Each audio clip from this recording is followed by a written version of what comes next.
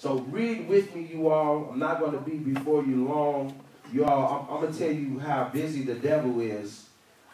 There's a popular television show that come on tonight.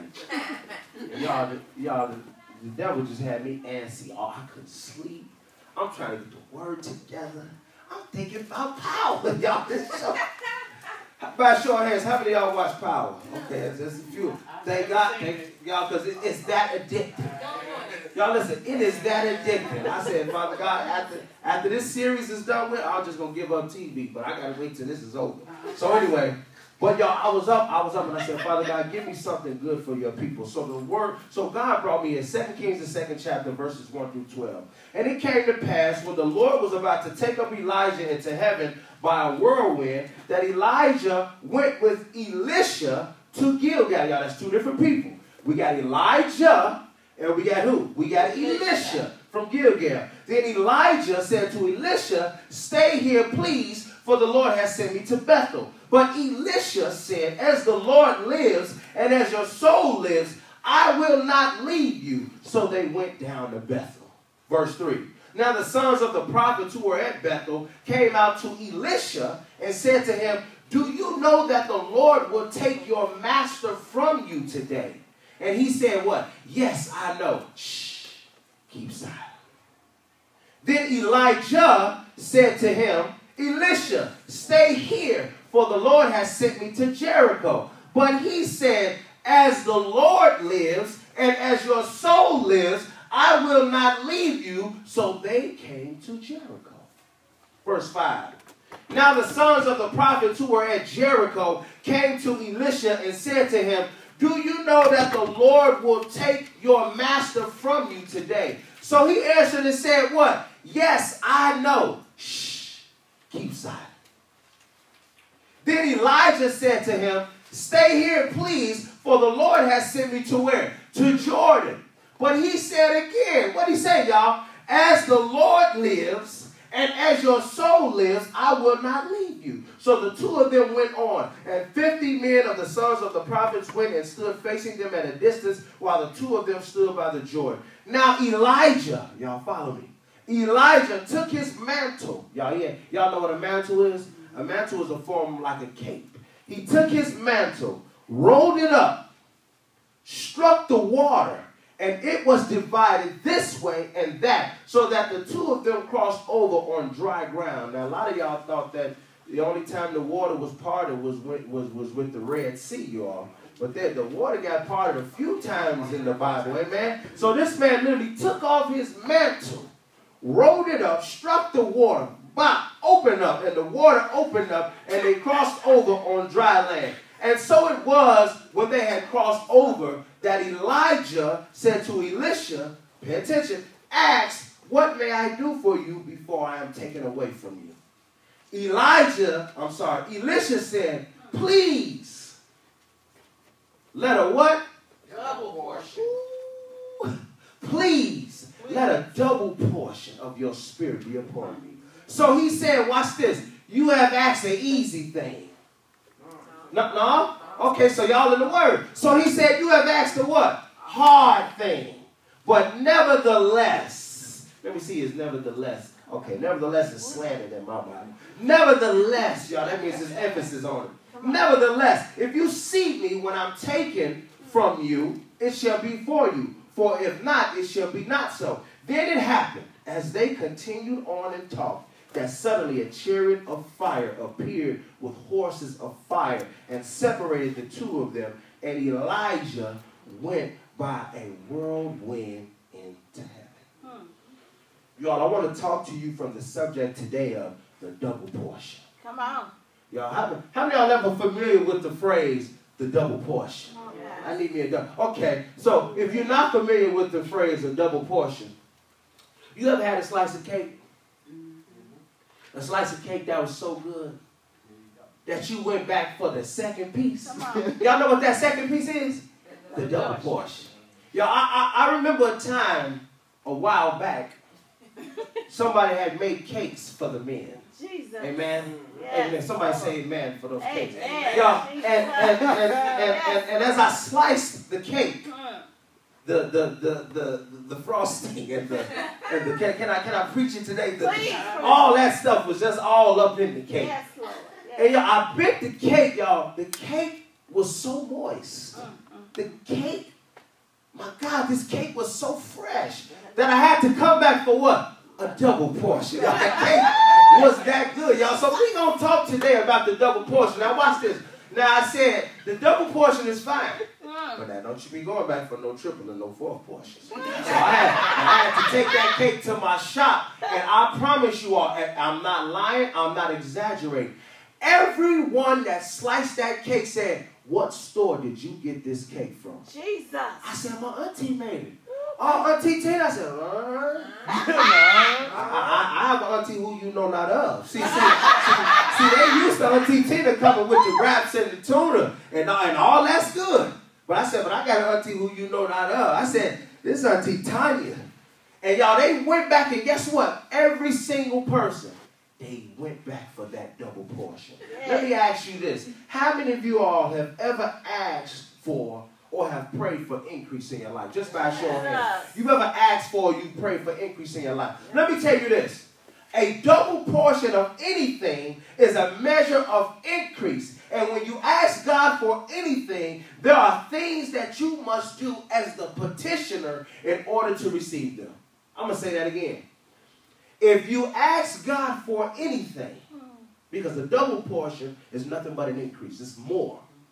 There are things you must do as the petitioner, as the person who asks, in order for you to receive them. Father God, bless our marriage. Yes, God. Okay, that's some stuff you got to do if you want me to bless it, right? Right? Father God, bless my home. Bless my finances. You've asked. Now, there's things you have to do as the petitioner in order for you to receive them. So here in the story, we have Elijah about to be taken into heaven by a whirlwind, and Elisha, his servant, is with him, right? Elijah says to Elisha, stay here, for the Lord has sent me to Bethel. We're in verse 1. Now, Bethel, you all, means a holy place. Now, watch this. So Elijah tells his servant Elisha to stay here, for God has sent me to a what? A holy place. Now watch this. What does Elisha say? Look at verse 2. What did Elisha say? He says, as your soul lives, I will not leave you.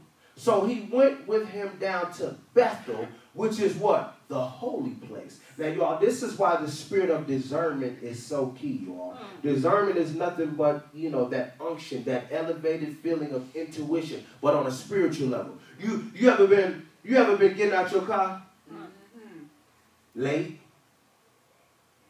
and walking? You're like, hold on. And, you just do your little, your head on that swivel. Y'all, I've pulled up. I'm going to go back around the block. Yep. Y'all, listen. I watch cars. I got off at Valma, but he hit every jam I hit. He hit every corner and turn I hit. And when I came down my block, he came down with me, and I passed on up to my block. Kept on going.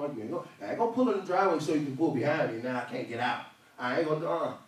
Took Buddy right back on the Maxim Police, and Buddy kept on going. I passed my block on up, came back out of my thing. Wife, somebody followed. I think, babe, you tripping. Well, he finna go to the police station because that's where I'm at. Y'all, that's intuition, right? Yeah. Discernment is heightened, but on a spiritual level. Now watch this. This is why the spirit of discernment is so key. Elisha is talking as if he knows that Elijah was about to be taken away. Why is he saying, every time he said, I'm finna go to Bethel, why is he saying, as your soul lives, I will not leave you? Why didn't he just say, I won't leave you, or I want to go with you? Why is he making the declaration, as your soul lives? Look at the beginning of verse 1. It says, and it came to pass when the Lord was about to take up Elijah into heaven by a whirlwind. God was about to take his leader up. God was about to take his master up. He did not know what God's plan was, but he had the spirit of discernment. This is why he's saying, as your soul lives, I will not leave you. Nowhere in the first verse did it say that the Lord spoke to Elisha, and told him that Elijah was about to be taken up to heaven by a whirlwind. Nowhere in that. The reason he's saying as your soul lives is because he is discerning something that pertains to his leader. Yes. Y'all, the reason he's so adamant, and they got exclamation points, he's discerning something about his leader. Now his leader like, hey buddy, I'm getting ready to go here. I'll be back. He's so close to this man, he said, as your soul lives, I'm going with you. I know Elijah was probably like, all right, come on in. All right, hey, now you came with me over here, right? Okay, that's cool. Hey, but I'm about to go down on Halstead. I'll be back. As your soul lives, I'm going with you. Yeah, after two, as your soul lives, I'm like, what's going on, brother? You know something I don't know? I ain't going to. I mean, can you imagine somebody sticking with you like that? The scripture didn't hint that Elijah knew what was about to happen, right? The scripture just said that when the Lord was about to take Elijah up, but Elisha had the spirit of discernment. To what level is your spirit of discernment towards leadership in ministry? What level is your discernment towards the people with whom you labor together with in ministry? I firmly believe that people get tricked and duped in the church because they ignore the spirit of discernment when it comes to people. Y'all listen, there people come to church, their heart is pure, but you can discern some things about the way this person is praying. You can discern some things about the way this person is worshiping. You can just discern some things, y'all. Heighten your spirit of discernment. Elisha had a heightened spirit of discernment about his leader. He knew something was going down. So I need to connect myself with the man of God. Jesus. I need to be right where the man of God is going. Now follow me. Now watch this. People get tricked and duped when they ignore the spirit of discernment. Y'all, I was working in Jewels, and I was one of the fastest cashiers around. I was going, doo, doo, doo, doo. I knew my codes. I knew what avocado was. I knew what, you had to put them codes in. I knew everything. People loved my line. Like, he be really moving. Now y'all know what Now, man come in my line. Y'all listen. First of all, he didn't have the right look. You know how that look is off? You like, now, I ain't super sad. I'm 17. I'm like, what? Off. You know, he got that. Man.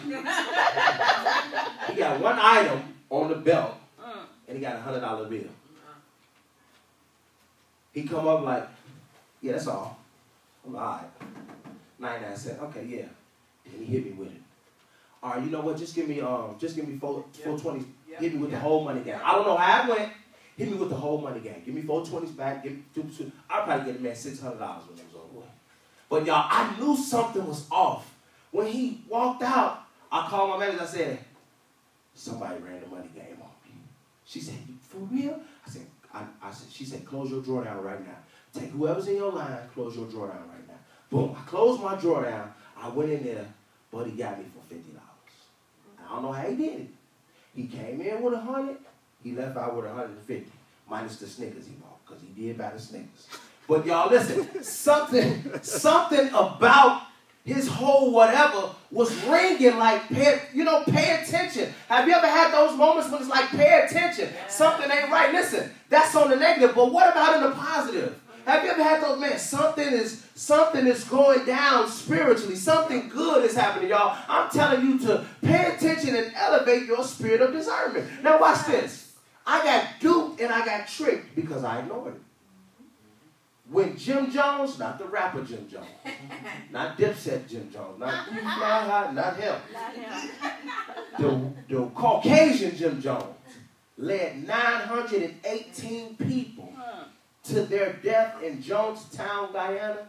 It was because people lacked discernment about their leader. God, he's their leader. First of all, he got us all in the jungle. That's red flag. Somebody needs to be talking. What we all doing out here in the jungle? Right. Pastor. Now you said we was going. Now you said, oh my. Now you said we was going to minister, we was going to witness and all that. Right. We done that. That was from 3 to 5. Now why we got to spend the night, Pastor? I mean, if somebody going, Pastor, why we got to spend the night out here, Pastor? Pastor, why it's 4 days, Pastor? Pastor, why we been out here a month? Pastor, why ain't nobody got no clothes on?